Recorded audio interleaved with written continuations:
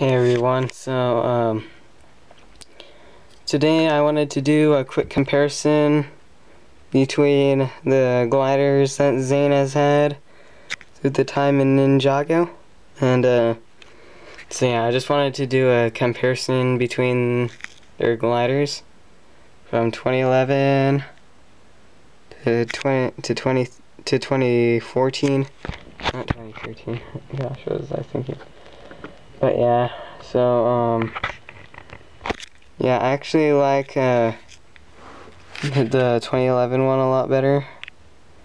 First of all, because you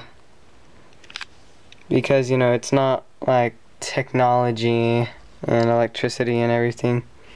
Because you know, I'm more of the kind of kid that I'm more into the historical than technological. Because, you know, I don't really find anything interesting in technology that much. But yeah, here's the 2014 one. This Zane's Technoblade and his big gigantic glider he has right now. Like, I have to admit, this one does kinda make more sense because it's actually, these look like actual plane wings. They actually have a good design. But yeah, it also has some flick missiles right here. This one doesn't. It's just a glider itself, no weapons or gadgets or anything. But yeah, it's just the way I like it right here though. And another thing with this one is that it's actually convertible. Like, you could actually make it like that and then put it over when he wants to fly. But yeah, but this one he actually has to face down. This one he could actually see where he's going. But yeah, I actually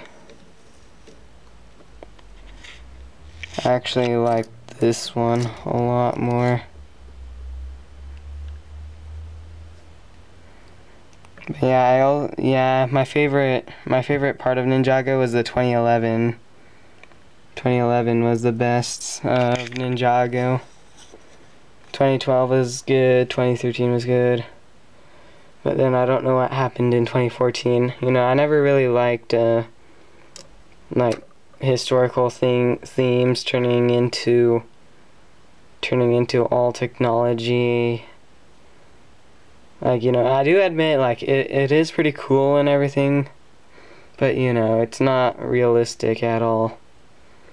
So yeah, and that's another thing about this one. It's more realistic. It seems like it would be more realistic in the history of ninjas.